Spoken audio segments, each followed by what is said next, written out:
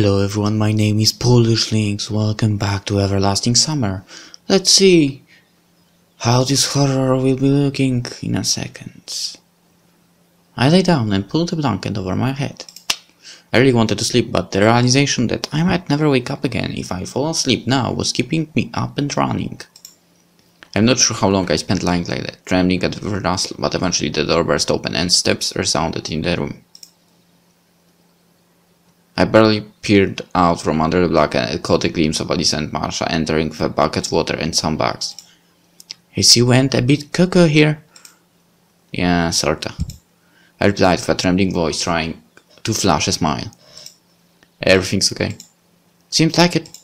I glanced at Lena yet again, but she was still sleeping quietly. Maybe it was indeed just my imagination.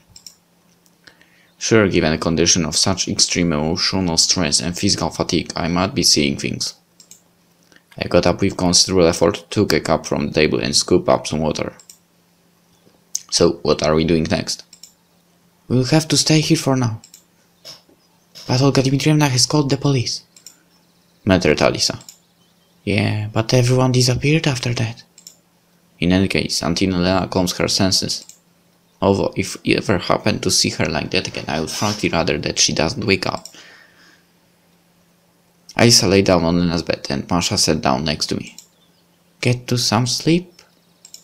She gently stroked the top of my head. "Can you really sleep with all this happening?" "We'll keep you guard, you look really tired." I guess she was right. "Okay, but just enough. Wake me up before evening." She didn't say the word, just smiled instead. "Promise." "I promise," replied Masha quietly. I closed my eyes and instantly tumbled into a dream. Here they come again, the grasshoppers. This time it's their king, a huge swamp green monstrosity with real long curved legs, wings that would match the wingspan of a large airliner, and enormous pitch black eyes. He was hanging over me, grinning and splattering something really loud. I still didn't understand anything of their language, but, judging by the tone, it wasn't anything nice that you would hear on the morning news. I wanted to get away, but he clutched me tightly with his wretched claw. Ugh! I could hear my bones cracking, feel my ribs breaking, piercing my internal organs with their sharp splinters. I felt hundreds of hammers smashing inside my skull. My vision faded and the next moment fountains of blood and flesh were spraying all over the place. I jumped up in a cold sweat, my own scream still reverberated in the room. It took me several seconds to clear the dimness from my eyes. I looked around frantically and realized that it was evening already and it was completely dark outside. Good grief, we didn't turn off the light yesterday. Mash was lying asleep next to me, while Ruther was curled up on the floor. Len was lying on the other bed, tightly wrapped in the blanket. Yet Alisa was nowhere to be seen.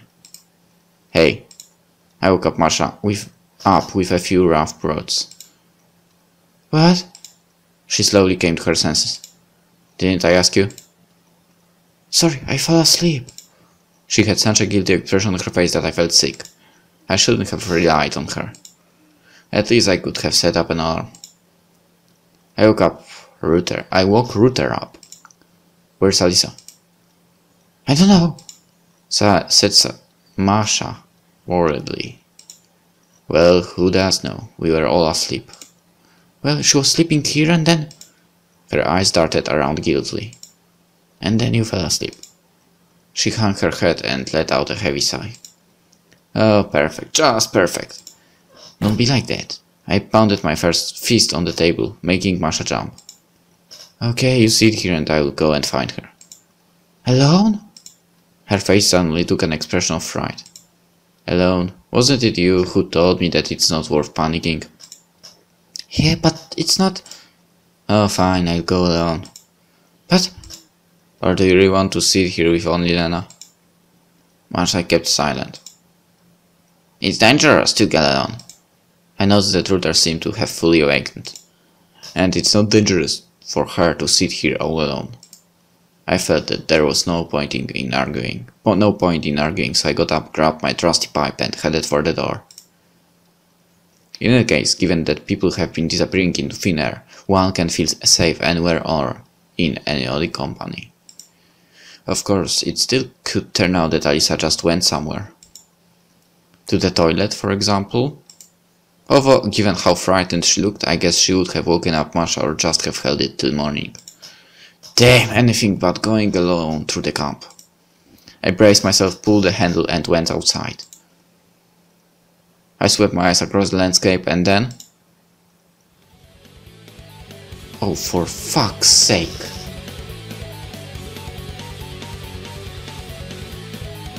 I saw Alisa hanging high above the ground from the tree right in front of the cabin. A sharp pain pierced my temples and I collapsed to the ground. The horror was so overwhelming that I literally felt my whole body being bound in steel chains. Blinded with fear, I barely managed to crawl back in the cabin and close the door. What happened? Masha rushed over to me. Don't look. I grasped her arm. Don't go outside. What's the matter? She reached out for the door handle. I attempted to stop her, but I was so weak that I could only let out a groan of despair. Opening the door, Masha screamed and froze in her tracks. Gathering my last ounce of strength, I got up and kicked the door shut. The next moment, Masha fainted and fell back into my arms. I carried her to the bed and put down next to the shaking router. His face told me that he's definitely not interested in knowing what happened there. All these screams woke Lena up. She rose slightly in her bed and gave us a glance. What's happening? She asked in a whisper. I didn't know how I should reply. I felt a scream rising up in my throat, but I managed to muffle it to a hollow sigh. Lena was horrified, but she still didn't realize what exactly had happened here. Don't go outside, I moaned. Unlike Masha, she wasn't one to argue. An oppressive silence ensued. Even the grasshopper seemed to quiet down in order to add suspense to the situation. Masha was still lying on my lap, Router was quivering in the corner of the bed, and Lena was sitting in front of me, with an expression of doom and despair on her face. I stared at the door with an unblinking gaze, waiting for the moment it would burst open and... My fear couldn't manifest in any concrete form, a homicidal maniac, a monster, an alien. It was the horror of the unknowable darkness and emptiness. I wasn't afraid that I would be torn to pieces just like Slavia, or I would become a zombie like Uliana. I was afraid to disappear, vanish without a trace from this world. Masha let out a quiet moan. I just had such a nightmare. It wasn't a dream. She opened her eyes wide and looked at me with horror. Then, there... Don't look. I shouted and hastily embraced her. Lena started crying loudly, ran up and pressed herself against me, trembling all over. Long minutes dragged on in an agonizing silence. So, what are we going to do now? Asked Masha through her tears. She didn't seem so self-confident now. Although we're all in the same situation. Time passed, yet nothing happened. We had to make a decision. I couldn't say that I came back to my senses after what I saw, but I still felt my mind clearing up a bit. I knew one thing for certain. We can't stay here. And it was because it was more dangerous here than anywhere else. It's just because I can't endure staying near the corpse of Alisa. I bet it's even more of a gut-wrenching experience for the girls. We have to go, I said quietly. I felt Masha and Lena hugging me even tighter. We have to. Router stopped shaking and left the bed. How are you feeling? I asked Lena. She said nothing. Can you walk? Probably. I gently escaped their embraces and got up. We have to run, and at night it will be easier to go. But we... Masha tried to make a humble objection. Yeah, I know that we decided to stay, but now we have to get out of here. I turned to Router. You'd realize that they shouldn't see all that? He gave a barely visible nod. Although Router didn't know what happened to Alisa, it was obvious that his vivid imagination had conjured up so many gruesome theories during this time that he was probably even more depressed than me. Okay, we're gonna hold hands and go. I'll go first and lead the way. Masha goes next and Lena, then you. I looked at the girls. They were sitting with their hands hanging down, sobbing quietly. Ready? Nobody replied. This was obviously a useless question. One can never be ready for such a situation. I took Masha's hand, turned around and gave Lena and Ruther a serious look. Okay, now shut your eyes and don't open them no matter what. You got that? Yeah. Lena nodded. I stilled myself, burst open the door and went out, holding Masha's hand. Watch out for the steps. When we made our way outside, I dared a final glance at Alisa. What I saw now didn't send me sprawling on the ground, although my heart was racing frantically. I was feeling sick and dizzy and my stomach turned. She was hanging about 5 meters above the ground. Several neckerchiefs tied together in a string were tightened around her throat.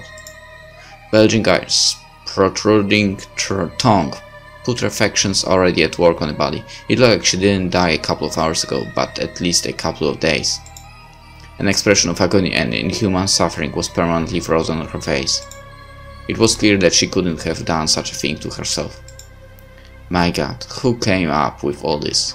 Maybe you are in hell? I hastened my steps away from the diabolical scene, dragging the others along. I ordered them to open their eyes only when we reached the square. She's still there? Asked Masha, not letting go of my hand. I've just nodded. What? Who? Alisa? Lena cried out loud and burst in tears. Masha embraced her and tried to comfort her. What happened to her? Muttered Ruther with a flat, faltering tongue. I bet you don't want to know that. For a while I just stood there and looked at the moon. Lena was sobbing, Ruther was pacing in circles around us, and Masha sat down on the bench and buried her face in her hands. Okay, it's time. I sat quietly yet nobody moved. We can't stay here. I walked to Masha, leaned over and took her hand. She raised her eyes, filled with tears, and me, and nodded. We slowly proceeded to the bus stop. Night has fallen on the camp. Along the way I noticed that the grasshoppers were almost quiet. Too quiet. Skipping silent for some time. Now they resumed their nasty song, but this time it was much quieter and, I might say, a little bit more respectful. Their daytime progressive noise changed to a nocturne for violin and orchestra. Is there any chance they are conscious about what's going on here? Of course, if we assume that there are grasshoppers in hell too. We came to the bus stop and stopped, hesitating. So, where are we going? Asked Masha, weeping her tears. Okay, we already tried going to the right, let's go to the left. But there is no town there. And just a couple of days ago there was no camp to the right. Maybe we shouldn't? Lena sobbed quietly. We have no choice, I won't stay here any longer. We were just about to get moving when we heard noises approaching us from far away. I turned my eyes and caught a glimpse of someone coming here down the road. A bus! Exclaimed Ruther with joy in his voice. Shut up, you fool, that's not a bus. People are approaching. I hissed at him. Lots of people, said Masha anxiously. It was utterly clear that we shouldn't stay here any longer. Fucking zombies! I turned around and saw someone approaching us down the road from the other direction too. The noise was getting louder. The chirping of grasshoppers, although not the usual, a much louder, distorted version, as if it had been passed through a guitar amplifier. Run! I shouted, but nobody moved. Oh, screw it! I grabbed Masha and Lena's hands and darted off back into the camp. The girls were floundering in a stupor, so I ended up literally dragging them along. Having dashed the square, I stopped to catch some breath, and only then did I realize that Ruther had been left behind. We have to go back to get him! Masha screamed and shifted towards the bus stop. Are you nuts? I pulled her hand and forced her to stop. You want us to all meet the same fate? Lena was trembling so violently that I felt my right hand shaking as it held hers. Keep running. Where to? Don't know, into the woods. Returning to Olga Dmitrievna's cabin wasn't an option. My self-preservation instinct also suggested that we shouldn't stay in the open area as well. We dashed towards the woods. I held girl's hands tightly.